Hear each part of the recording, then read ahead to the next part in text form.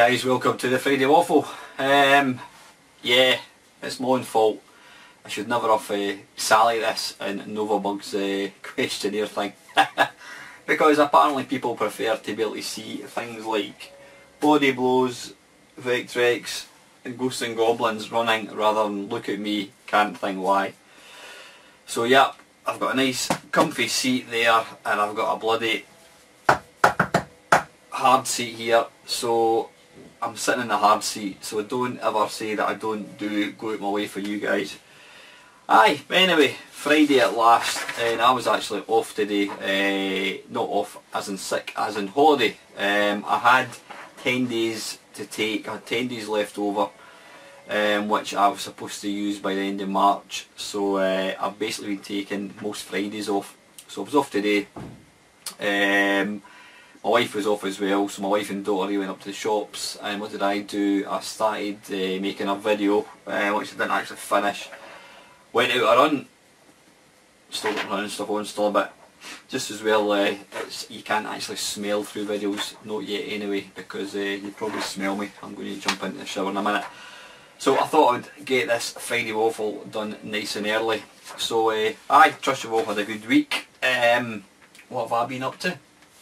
And now I was actually, what was I doing? I was playing my C64. I decided to just have a C64 night. Brilliant, absolutely fantastic. I'm really going to try and do that more often. Pick a system and play it. I mean, I've actually been tempted to pick a system and for like a week and just play that system. Because I think the problem we've got is when you've got far too much stuff, you end up playing nothing. So yeah, really enjoyed it. I was playing, what was I playing? Oh, I was just playing different games. Having the Ultimate 2 cartridge is fantastic. You know, you can jump between games really quickly, but actually playing them as well. So I was doing that. But the highlight for me this week, which you may or may not have seen, and if you haven't seen it, please go and check it out. I was speaking to Jim Bagley. Now Jim is a veteran coder of the spectrum. I don't mean that he's an old bugger like me, although he's almost as old as me, not quite. But yeah, Jim, we originally were supposed to meet up last week and something happened and we couldn't do it. So I contacted Jim at quite short notice and says, look, how are you fixed for Tuesday? Was it, no, what day was it? What day did I talk to him? Ah yeah, it was Tuesday night. Aye, I'm thinking Tuesday during the day, I was working. Tuesday night, because my wife, she was away and I thought I'll have peace and quiet to use the PC downstairs. So I contacted Jim and he says, yeah, that's fine. So we started about, what time did we start? 8:30 and 12:30 came. So it was literally 3 hours worth. Now we did take a wee break in between, but it's these things, once you start talking, it's just, the time runs away. But it was an absolute pleasure to talk to, brilliant. So yeah, I split into 2 parts because I don't think even the most die-hard Spectrum fan probably wouldn't want to sit through 3 hours or 2.5 hours of, no, is it? In fact it's 2 hours 40, that's exactly what it was, of me talking to somebody. So I split it into 2, so part 1 was put out whatever day it was, Wednesday I think it was, and I've got part 2, it's all done and dusted, it's even uploaded to YouTube, but I'm going to wait till next week to put it out. So that was fantastic, that was really good. I must admit, when I do one of these Blind Mates Only, it really gives me, the I want to do more, you know, it just gives me the sort of incentive to go and do more. But the problem you've got with these is actually getting hold of people. A lot of guys, I mean, there's been a couple of people, I'm not going to go naming names, but there's been one famous C64 programmer who I used to play his games back in the day, and it's not Jeff Minter by the way, and I've tried to get him twice. I've contacted him on Facebook and both times he's read my message, but he just doesn't reply. He doesn't even say sorry, no or anything. So I'm not going to go chasing people, absolutely not. I mean, there's a lot of cracking guys out there that are willing to talk about stuff like Jim and various other people, you know what I mean. So I'm not going to go chasing anybody 3 times. I gave this guy the benefit of the doubt that, oh, he may have forgotten, but whatever. But I've got loads of other people hopefully lined up. So it's a question of getting in touch. I'm really hoping to get Jeff Minter on at some point. I've been in touch with him, and Jeff's mate has assured me he's going to give him a wee nudge. But I know Jeff at the moment, Lamasoft, are up to their arse and stuff for like I don't know, they're doing a lot of stuff. They've got a lot of stuff on at the moment, which is great because, you know, as I mentioned in my Novabug video, Lamasoft are up there with one of my favourite publisher houses. So that's that. That was this week. So yeah, it's the weekend. I've not got, you know what, I see this every single week, and every single week it seems to drag on and on and on. I've not got that many things to talk about this week. One of the things I was what was I looking at? Yeah, I came across a channel, a sort of retro gaming channel, and the guy had a video of his Vectrex. And as anybody knows, I love my Vectrex to bits. It's, you know, it is my favourite system, bar none. And he was kind of mentioning about that he tried to buy one on eBay and it was going for daft prices, but he eventually got one. So I went on eBay and had a look for Vectrexes. Now, they do seem to have increased in value. There's about 3 or 4 at the moment, and they're going for, I mean, one of them, it's got, I think it's 6 games. It's not boxed or anything. It's got has it got 2 controllers? I think it's only got 1 controller. It's not boxed. It's got 6 games, and it's currently, I think there's 3 days to go, and it's currently at £205. Excuse me, which is way more than I paid for mine. There's there's a couple other ones which they're about 200. Oh, pardon me, I've got hiccups. Excuse me, which are going for about the same price, 200 quid. So they do seem to be gaining in value. I think as the hardware gets older, it's going to get rarer, and I think people are now starting to realise how good these, a lot of like the classic video game collectors are now starting to realise just how good the Vectrex is, which is obviously pushing up demand and pushing up prices. There's one, and this is just mental, there is one, I buy it now, it is unboxed, it's not got any games with it. It comes obviously with this game here, which is, what's it called? What's it called again? Not Minefield. Minefield, yeah. It comes with Minefield. In fact, let me just start playing it when I'm talking. It would be rude not to. There you go. I've not actually got the sound turned up.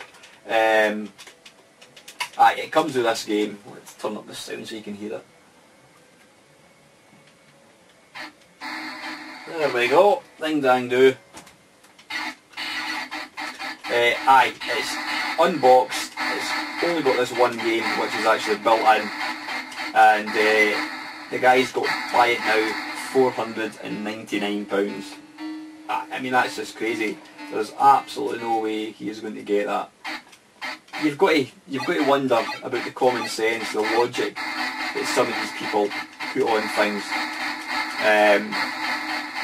He must go off his head asking that price, because nobody is going to give him that. And secondly, he's just been bloody greedy. I mean, at the end of the day, when you're selling something, you can ask whatever you want. Doesn't mean you're going to get it.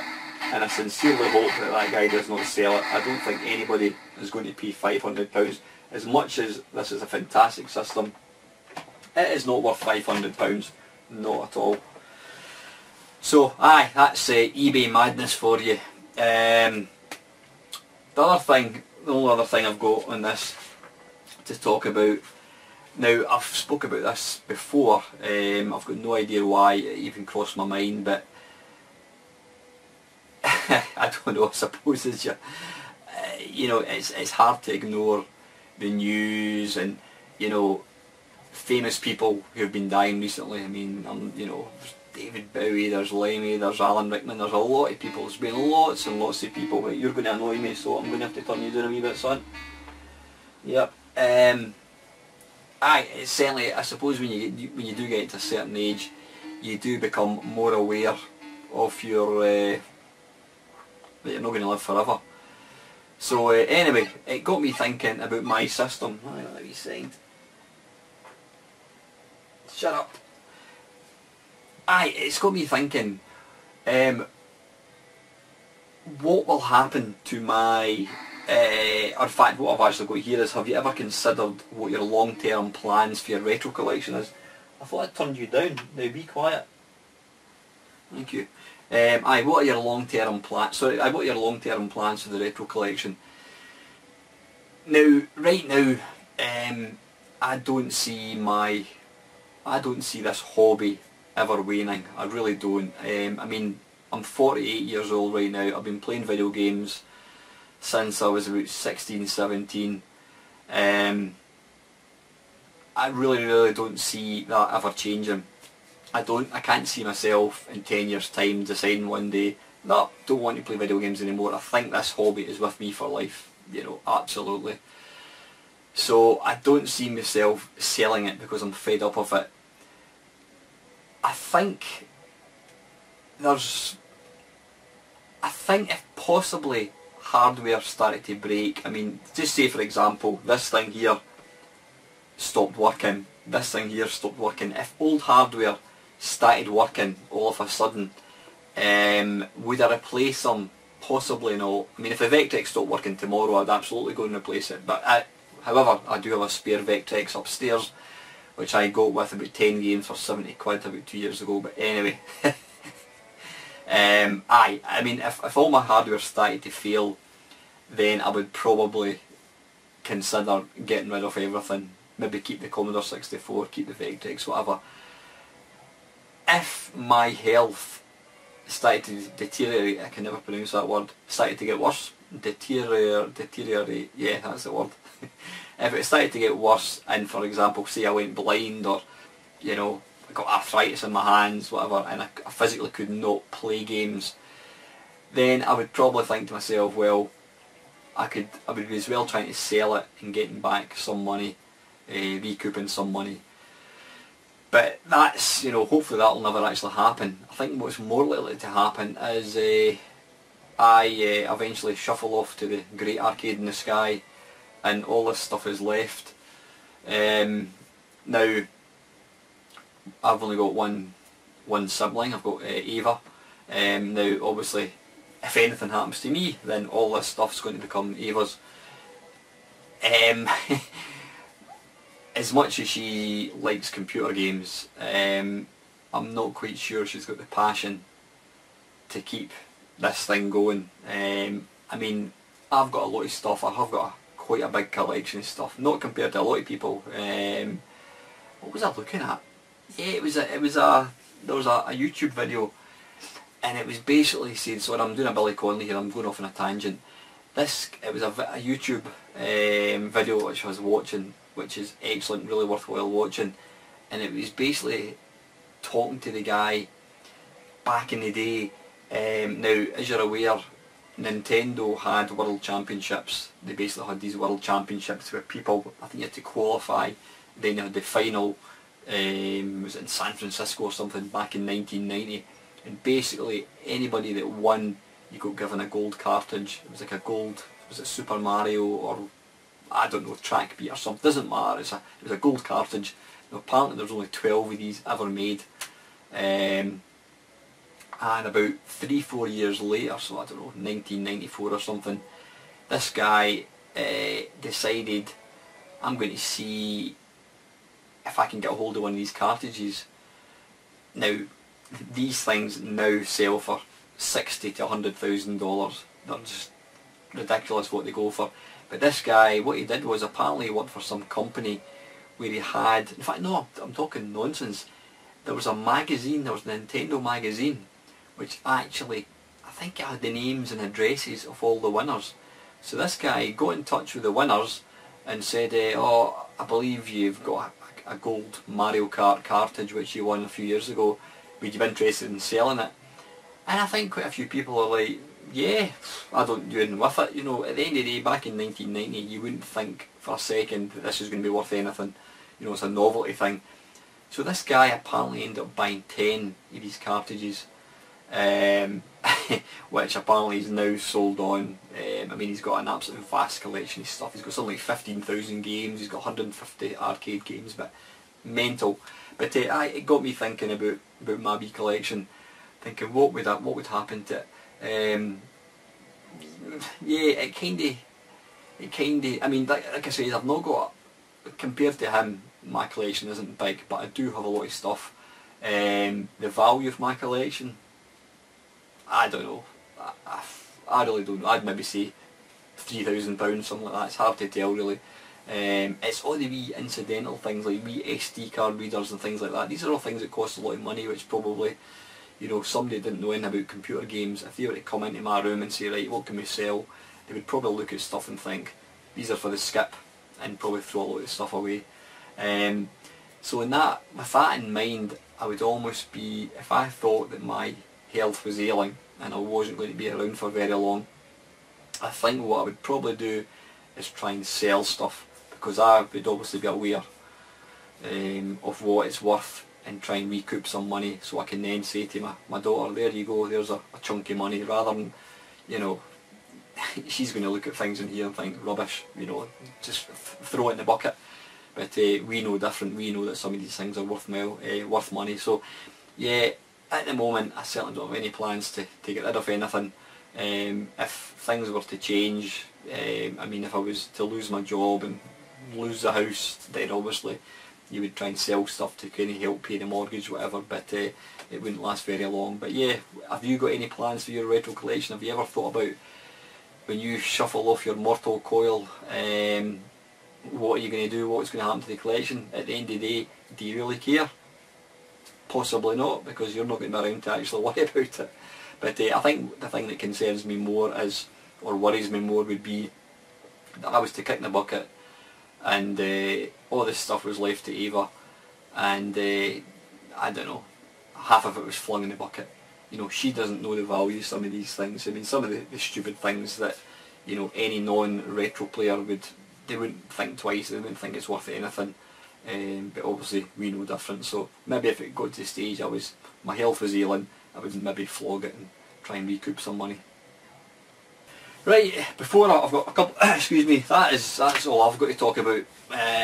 Really not too prepared this week, guys, but I think last week's, it kind of went on a bit, it went on for about an hour. In fact, what's quite interesting, I suppose it's slightly depressing as well, but any YouTuber will appreciate what I'm going to say. There's a thing on YouTube, you can look at various statistics, or analytics as I like to call them, and you can look at, you know, how many views you're getting, what countries people come from that watch your channel, etc, etc, etc.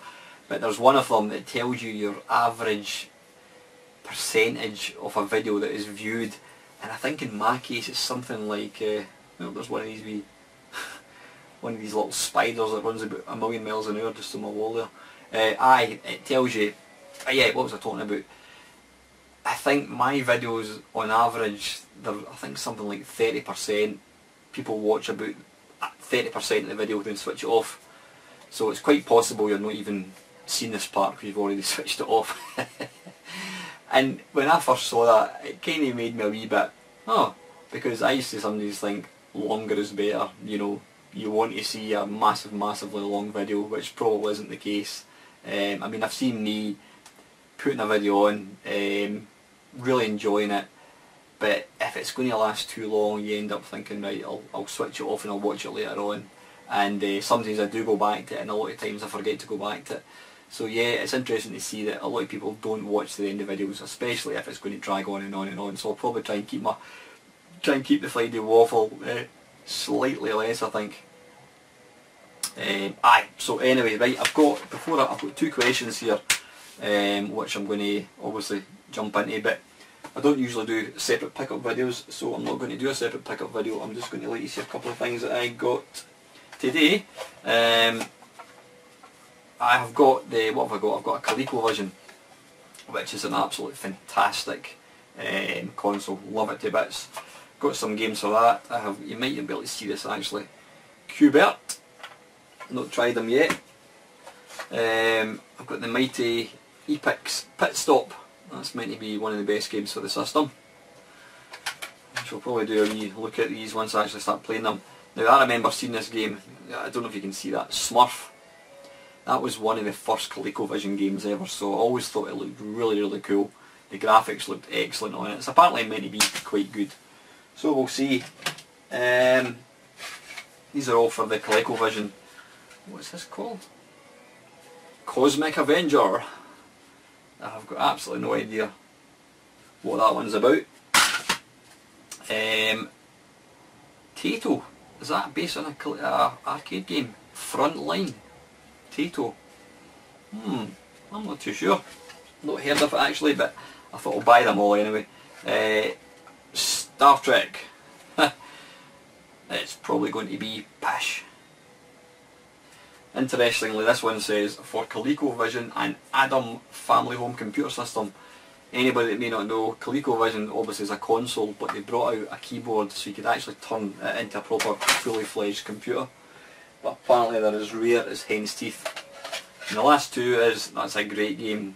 Choplifter. I think it was Dan Gorlin, that's the guy that wrote it. And the last one is Super Action Baseball. So yeah, that's my pickups. I've got them today actually. Right,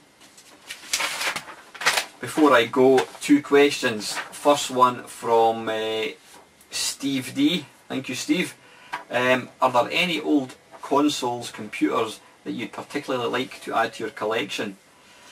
Now, that's a great question, and you know what I actually replied to Steve? I don't think I've ever actually spoke about or even thought about, is there a system that I would like to get? It's a fantastic question, so I'm going to attempt to answer it. Is there a system I'd like to get? I mean, I think on quite a few occasions I've said there's nothing that I want to get, I've got everything that I want. But the thing is, I'm a sucker for these sort of less well known systems, you know. Maybe they might be rubbish. I mean, perfect example is the video pack. Now, I know I'm probably going to get flamed away, but when I did my look at a few weeks ago, I was basically saying how rubbish it was. A lot of people have jumped in saying, oh, there's some great games for it, but I think the fact that I couldn't get some of them working probably didn't really endear me to the system. But I love picking up obscure systems.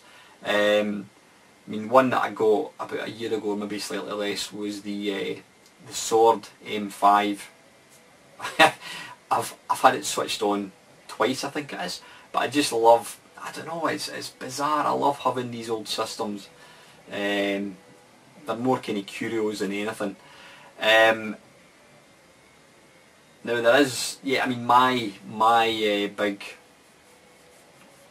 holy grail for many years was the Atari 800, the original big tank, because it's about that size and it takes 2 grown men to carry it. That's how big it is and heavy. You lift up the lid and it's all metal. It's got this big metal aluminium. It's not, in fact, it's not aluminium. It must be cast iron, I think. I wanted an Atari 800 for many years, but they go for really daft money. So I wasn't going to pay that, and I happened to see a guy on Gumtree selling an Atari 800 for, I think it was 80 quid, and I got that. I also got, was it 1 or 2 disc drives? No, I think it was 1 disc drive. I got an Atari 400, loads of software, books, you name it, for something like I think it was £100, and that included delivery, so that was an absolute steal. So that was my holy grail. Somebody was actually selling, I don't know what the name of it is, it was an Atari console. It's based on the sort of Atari 800, and it's quite distinctive because it's got these big sort of buttons, like pink, green, yellow and blue or something. It's quite ugly looking. Now, I did actually see one getting advertised, I'd probably say 2 years ago. That was at the point I was wanting an Atari XL, and I saw this thing, and I think it was going for pretty cheap. And I remember asking the guy, is that, you know, what is it? And he told me what it was, and I'm like, nah, I'll no bother. In retrospect, I should have bought it. You know, I'd like to have bought it. There is somebody actually selling one at the moment. I think he's wanting 60 quid for it. So I don't know. I've been spending a wee bit of money recently, so I'll probably give that a miss. But holy grail, is there a system I'd like to get? Handheld wise, I don't think so. I wouldn't mind a Lynx, but the problem with the Lynx for me is, although it's a fantastic system, it's such a big system. The screen's quite small. It eats batteries like nothing on earth. So it'd be one of these things, I'd probably buy it and it would probably not get played, because the thing is, all these Android consoles that I've got now, they can play all these systems perfectly. So really there's not really any need to play it. And the thing is, it's not like you're playing a Lynx on a PC where you're sitting at a monitor playing it. You're playing it on a handheld, so you're getting just as good an experience, but you're actually getting a better experience because the sound and picture quality is 100 times better what the original hardware was. So console wise, or sorry, handheld wise, I don't think there's anything. I did have the opportunity to pick up a Game Park Blue, which Mark, like Tobaccoless Prime, he'll know what I'm talking about. I did get a chance to pick up one. It was 60 quid. And you know what, I was that tempted to get it. It was one of my mates that was selling it, but common sense got the better, and I thought to myself, why am I going to buy that? Because I'm not going to play it, because it was really a system to emulate other systems. It was a fantastic thing for its age, for its time. You could play, Commodore 64, you could play a lot of systems. But there's way better out there now. You've got your GXD, you've got your whatever it's called, GPD, XD. You've got all these Android tablets and consoles which play all these machines much better. So there's really no point in buying a prehistoric system which was really designed to play old systems, so because I've got better now. So now, as far as handhelds go, I don't think there's anything. That's not to say I'll not see something tomorrow in Retro for Sale or in Gumtree or whatever and I'll buy it, but there's certainly nothing I'm looking for at the moment. Computer wise, I've kind of got everything that I want. I love Atari machines. Apart from that one I just mentioned, I love Atari machines. I've got the Atari 800, I've got the Atari, what's it called, 400, I've got the Atari XL, 800 XL, I've got the Atari XE130, the XE65, I've got the Atari 2600, I've got the Atari 7800.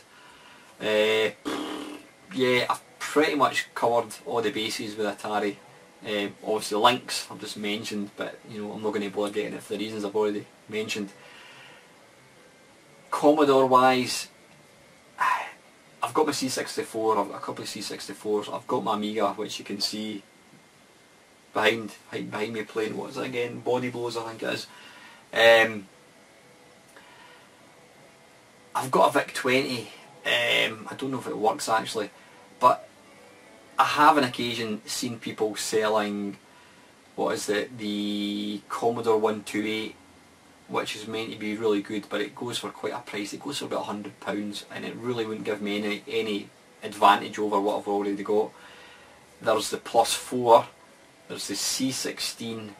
Now again, there would be two machines I would like to have. In an ideal world, if I lived in a huge big house, or a big massive basement, and had shelves all the way around, I would have all these machines. I would buy them, and the ones that I didn't have any games for, I would stick in a cabinet so I could just look at. But the problem is, this wee room is very, very wee. I don't have the space for them. So if I bought it, it would end up in the loft doing nothing. So I have resisted buying these. Any other home computers. Spectrum wise, I'm not a big Spectrum collector. I just want to have a reliable Spectrum system I can use. Now what I tend to use is my that new Spectrum that came out. It's in old hardware. I've done a look at it actually. It's the Spectrum 128, sorry, the Spectrum 48K shell, but it's got a 128 memory. It's a brand new Spectrum that this guy designed from the ground up. So I've got that. It's got an SD card thing built in. That's what I use for playing my Spectrum games. But I've got a couple of Spectrum 48Ks. I've got a Spectrum Plus 2 grey. I've got a Spectrum Plus 2 black. I've got the Spectrum, excuse me again, the Spectrum 128 toast rack, which goes for a fair bit of money. I've got one of these as well, so I've got all these machines. Spectrum wise, there's nothing else. I'm not interested in boxes. I mean, I've seen me buying a system, a box, and I've bloody flung the box in the bucket. I've got no interest in boxes. They're just going to get damp and 40 bits anyway. The only computer that I can think of which I would love to own, and I have mentioned it in the past, and I think the chance of me getting it, there's probably more chance of me winning the London Marathon,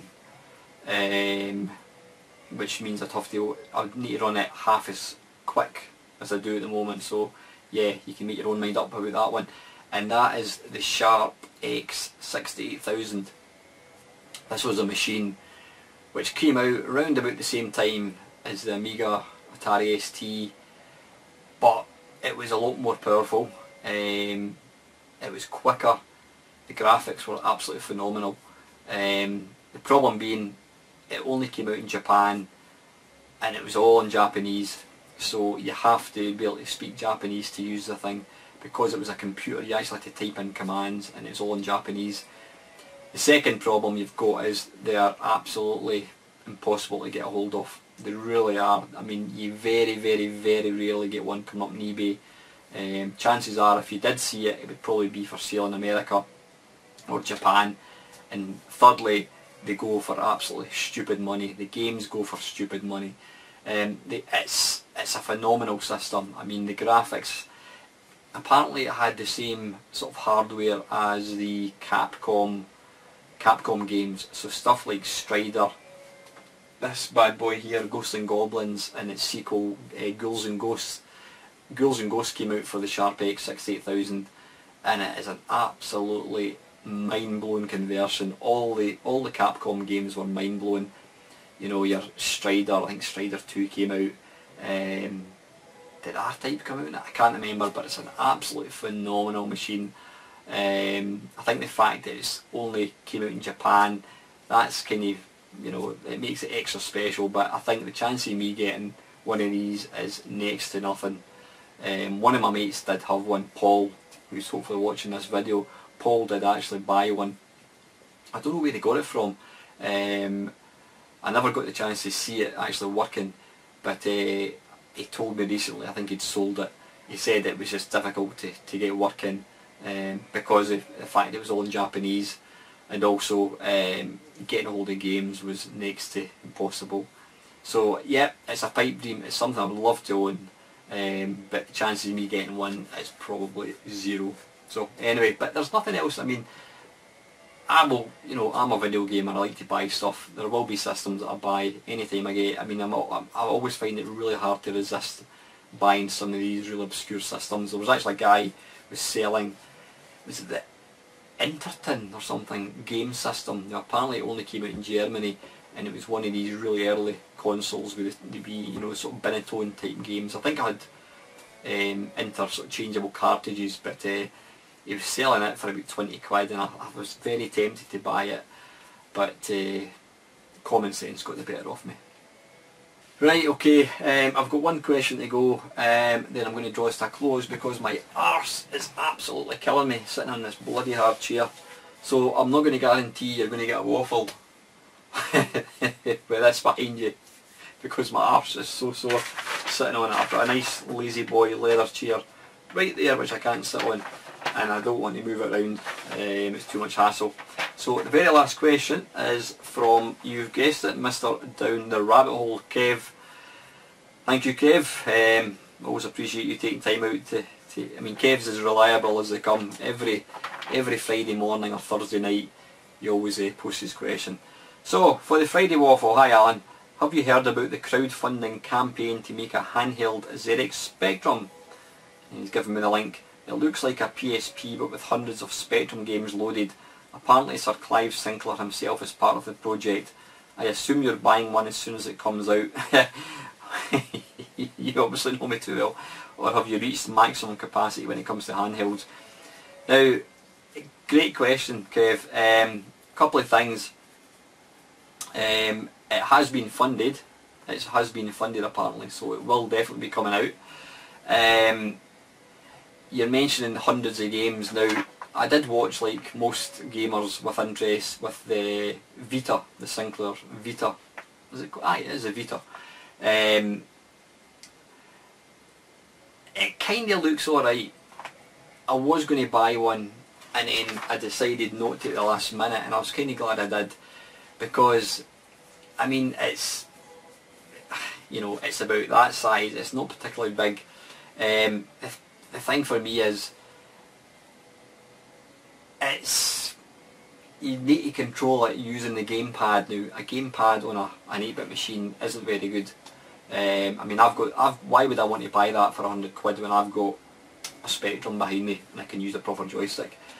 Another thing for me, which kind of I was a bit disappointed, and I'm sure a lot of people who did buy it were disappointed, is the fact that, I mean, yeah, it comes with 1,000 games. I would probably say 950 of them are absolutely unheard of. Never heard of them. I mean, Dave Lonboy's Post 1975, he did do a video about it. Go and check that out. There's one or two classics in there. Now, I would say there's more games missing than there are actually in there. The few reviews I've seen of it, you can see the guy scrolling down, boom, boom, boom, boom, boom, boom, basically looking for a game that he's heard of. You know, it's that bad. There's so many games you've never heard of. You know, what they should have done, and I know it's difficult, it's all down to licensing, they should have, if they'd got all the top games in there, then I think it would have sold even better. It's still £100, I'm certainly not going to pay £100. It's the kind of thing, if it came down to maybe, I don't know, if somebody was selling one for £30 on eBay, I'd probably buy it. Just because. I might not use it, but I'd probably buy it anyway. But yeah, the choice of games was one thing. Now, I do know you're probably shouting at the TV saying, wait a minute, you can put your own games on the card. That's absolutely true. But apparently you've got to sort of fanny about getting it to work. All the games, the 1,000 games that are on it, they're all programmed. All the keys have been set up so you can basically start it. Because the problem you've got with a Spectrum, it'll tell you to like press J for joystick. Now obviously this thing has only got a keyboard. It's got the gamepad plus 3 or 4 buttons. It's got 4 buttons, and as it goes start and select, I think it is. So there's only 6 buttons, so you don't have, I think there is a virtual keyboard, but that's a pain in the arse. But yeah, you can add your own games, but you've got to fanny about and set them up, so that's what put me off getting that. Now this portable one, it does look really nice, I have to say. I've not obviously seen it running at all. 2 things. One, I'm guessing it'll have the same 1,000 games in it, which means that 950 of them you've never heard of. Secondly, and this is the big thing for me, I've got my GPD XD, I've got my JXD, the new one, which I haven't actually got yet, which is coming. It's meant to be coming out this month, I hope, or it's supposed to be the first quarter of 2016, so hopefully I'll get it this month or next month. These systems are so powerful. They will run Dreamcast, they'll run PlayStation, they'll run all these systems.